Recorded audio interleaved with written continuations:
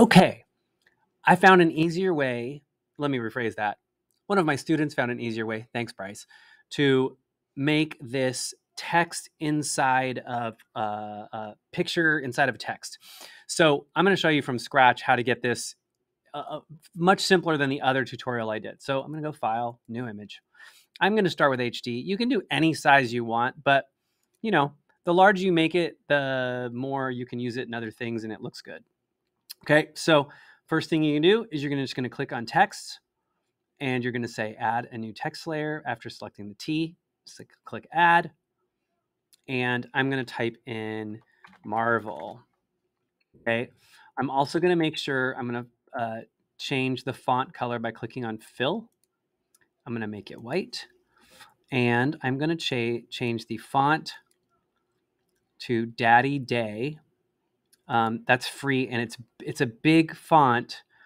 And then I'm, by the way, to zoom in and out, you can use Control plus and Control minus, or if you have the roller on your mouse, you can roll in and out, and that will give you the effect.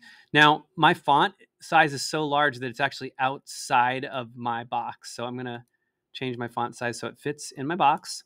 And then I'm going to drag the bounding box by putting the double arrow. So it turns into 2 arrows right there. I'm going to drag it down until it is just at the edges of the screen there and come back. And then you can drag it. By the way, you get these really cool purple lines, and that means that my vertical up and down, and then I can drag it left and right until I get kind of a perfect target, centered, boom. Now it's centered on the paper. And you can do that however you want. Actually, if I were going to center it, I'd do it like this a little bit, probably because, anyway,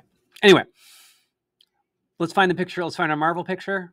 This is so much, I did a lot of extra talking, but I'm going to put a Marvel image. I'm going to find a picture that has all the people on it.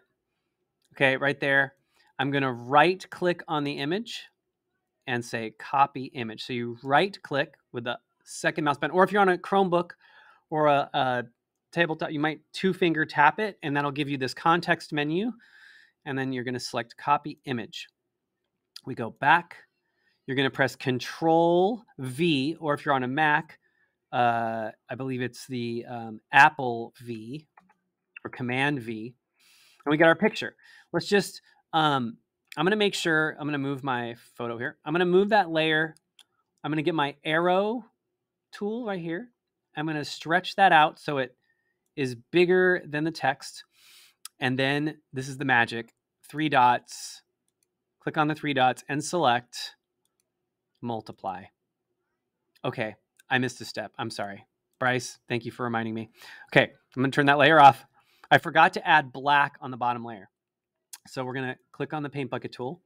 We're going to fill that bottom layer with black. If you don't have a layer, you can click plus, empty, and then fill that layer with black, okay? Then you're going to merge this layer down by clicking merge down. Now that it's combined, see the black and the white are combined. Now, when I turn this layer on, I think, and I select multiply, boom. Oh my gosh, it's so cool.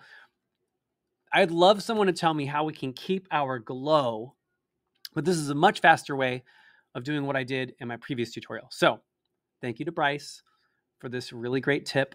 And yeah, enjoy. I'm going to do another one on how to do some individual fancier letters after this.